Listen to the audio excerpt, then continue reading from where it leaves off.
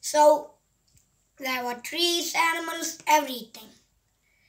Then it started to get bad and bad and bad because of the devil. Devil controls people's mind. If you don't have the spirit, the devil will control people's mind and make people do evil stuff.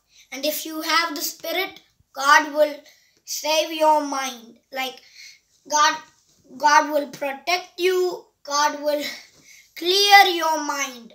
Every evil thing will go away. You won't do any evil stuff if you had the spirit.